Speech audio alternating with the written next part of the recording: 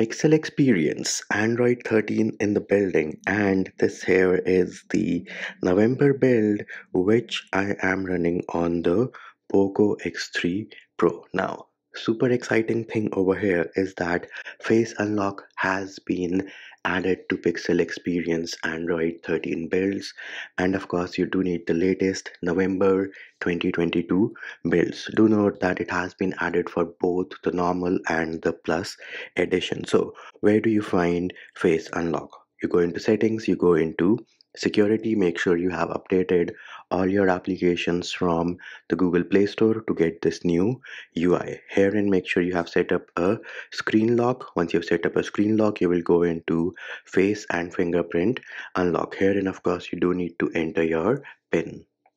Now, once you've entered your PIN, all you need to do is select Face Unlock. Herein you can read about it in case you want to, then select Next, put your face inside this circle.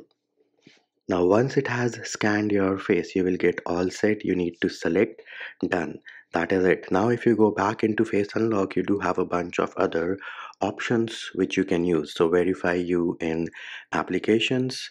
Then you have allow face unlock on lock screen. So, how do you want your face unlock to work? Do you want it to activate as soon as your screen is turned on, or do you want it when you're swiping on your lock screen? And then do you actually want to skip the lock screen, go to the home screen directly, or do you want to stay on the lock screen once your phone has been unlocked? And that is it. This face unlock is super fast here on my Poco X3 Pro.